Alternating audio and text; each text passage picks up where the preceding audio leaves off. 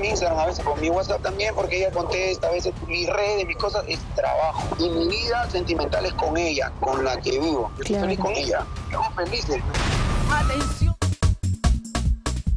En algún momento cometimos algún error de tener una discusión afuera, porque ni siquiera discutimos en la calle, fue la discusión afuera en la calle, una mala interpretación, como cualquier pareja que tiene, todo el mundo se pelea. Mi mamá me llamó y me dijo, ¿qué te asustas? ¿Qué te pone mal? Yo he hecho peores cosas con tu papá y nadie ha dicho nada y todo el mundo hace miles de cosas, sino que pucha... O sea, me ven como que, le digo, ¿no? O sea, pensarán qué cosa, pero todos los que te conocemos sabemos cómo eres. Con la mamá de mi hija, ni con nadie he tenido nunca un problema. Nunca he tenido un problema con nadie. O sea, no fue porque separar. Samahara encontró mensajes con otras personas. Samahara maneja mi Instagram, a veces con mi WhatsApp también, porque ella contesta, a veces mis redes, mis cosas, es trabajo. Y mi vida sentimental es con ella, con la que vivo. Yo estoy feliz con ella, estamos felices.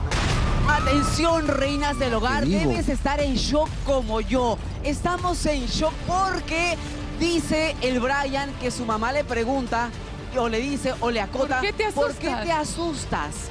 No has hecho nada malo. Tú has visto que tu papá y yo nos hemos tratado peor. Tú has visto cosas peores. Lisbeth, Cueva, explícame esto, por favor. Ahora todo Se normaliza. Ahora la gente todo tendría sentido. Se muerde, claro, se patea y es normal. Lamentablemente es lo que pasa en muchos hogares. Normalizan la violencia, normalizan el trato. Ahí dice, es normal pelear en pareja. No, señores. No. Lo normal es discutir en pareja, que es diferente. Las peleas ofenden, dañan, minimizan, agreden. No se debe pelear, se debe discutir. En la discusión hay respeto al otro. Te puedes alterar, sí, pero siempre respetando al otro. Pero tendría sentido ya la conducta del Bryan, Lisbeth Cueva. Y yo lo dije, ¿no? No sé si recuerdas, Janet, en un momento, en la primera discusión que tuvieron, para mí, este jovencito tiene rasgos de ser una persona impulsiva, ¿no? Ahora, de ser agresiva, porque trae esto, ¿no? Doctora, al normalizar esto, él, que está a la vista de todo el mundo porque ha sido en la calle, y normalizar esto, quiere decir que para él no es anormal entonces tener este tipo de comportamiento en casa, porque si lo normaliza en la calle y para él esto es como si nada, ¿cómo será entonces en casa frente a una niña que ahí viene el detalle, lo normaliza él, lo normaliza la pareja y lo normaliza la niña también. Exactamente. Y es por eso que nuestro tema el día de hoy es haz lo que quieras con tu vida, pero no involucres a nuestros hijos. Y desgraciadamente Samahara lo está haciendo con el Bryan, porque además él dice previamente que la criatura en casa vive en paz. ¿Y cómo creerle? Si en la calle son puro golpe, patada y todo lo demás, no podríamos creer que en cuatro paredes habría armonía total. Janet, y yo obviamente, pero obviamente si esto se vive en casa, él no lo va a decir, no va a decir, no, es que en la casa nos hacemos esto. No, todo es felicidad y todo paz y amor y todo es esto, pero en la realidad, la persona que tiene que saber lo que está pasando en casa es esta mamá, que claramente está haciendo las cosas más desde un inicio, desde la relación pasa que tiene con en muchas familias, por ejemplo, donde hay violencia, o sea, viven un día de tormento y terror, pero luego vienen días de paz y tranquilidad y creen que ya se borró todo lo que hicieron, y eso no se borra. Alguien que te lastima con las palabras o la fuerza queda siempre para toda la vida e impacta siempre a los hijos. Por eso, Lisbeth, decimos que con tu vida hagas lo que quieras. Atención, hombres, mujeres que tengan sus hijos en este momento, con su vida hagan lo que quieran, pero a los hijos no los metan y tómense el tiempo necesario para conocer bien a la pareja y a quién meten a su casa. Pero a Samahara no nos hay más. Le entra por una oreja, le sale por la otra, porque el Bryan... No, pero a ver. No, porque lo que viene, escúchenme, porque lo que viene no se lo van a esperar. ¿No? Lo ¿Más? que viene es más, porque el Bryan decidió hablar, ya no quiere callarse más, rompe su silencio y tiene planes de boda. Samahara Lobatón. ¿No Después me cree? de todo lo que hemos escuchado. Póngalo, señor director. Atención, Atención, Melissa. Sí, ahora que ya estás con el DNI actualizado, ¿te gustaría más adelante quizá casarte con Samahara? Obvio, ¿a quién no le gusta? Yo me imagino que a tanto mujer y hombre es un sueño, ¿no? Para todas las mujeres y para los hombres también. Y por ahí que venga un Bryancito.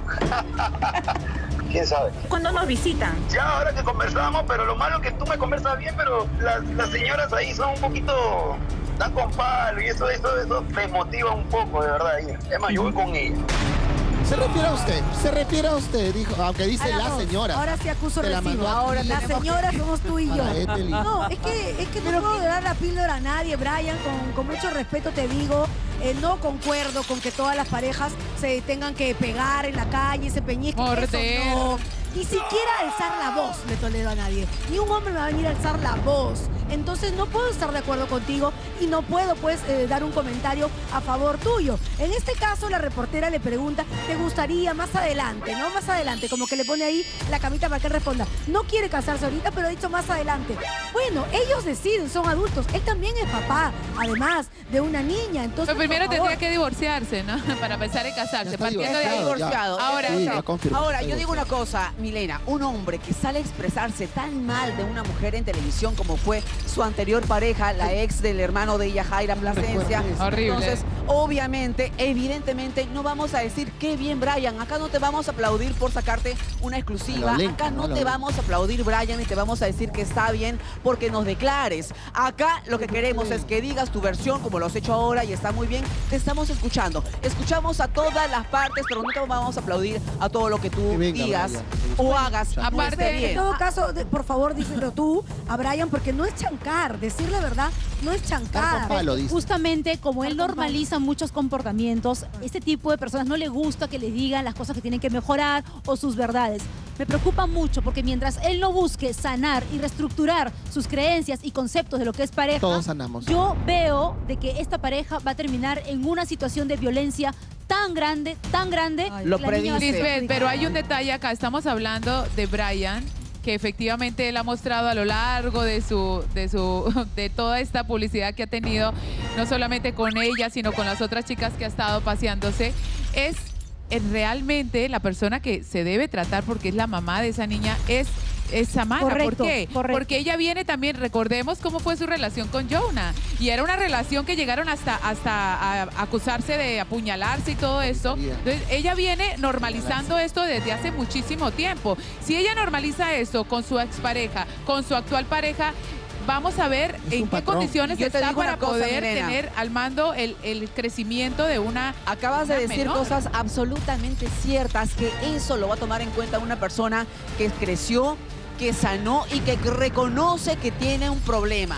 Pero Samahara Lobatón no reconoce absolutamente nada. Para ella todo está muy bien, para ella todo está muy normal. Cuando Jonah acaba de mandarle saludos a su actual saliente, a su pareja, acaba de mostrarla en redes, ella cómo responde, poniendo una foto del Bryan con su hija en el colegio, y entonces hablamos absolutamente de inmadurez. Pero en aras de lo justo, Lisbeth Cueva, en aras de la objetividad, señoras en casa, así como el Bryan ha hablado para nuestra reportera Verónica Rondón, queremos que hable acá en ese ambiente. Queremos escuchar, Bryan, estás cordialmente invitado. Que venga. Por supuesto. No, y además queremos hacerle preguntas. porque no solo es la experiencia que uno tiene, sino la psicoterapeuta. Puedes venir acá. Como que hace su musical Hemos tenido también. muchas personas invitadas que luego, cuando las cámaras se apagan, le hacen consultas a Lisbeth, por supuesto. La cosa es mejorar. Claro, no, que vea, como que hace su musical también, viene, se promociona también, y por va supuesto. soltando detalles. Y por qué una cosa, algo que rescato de Paula Arias, cuando Verónica Rondón le pregunta si quiere que yo salga del set para que ella pueda venir, y dijo, no, yo no me corro de nadie, lo que tenga que decirle algo a alguien se lo digo a la cara, y eso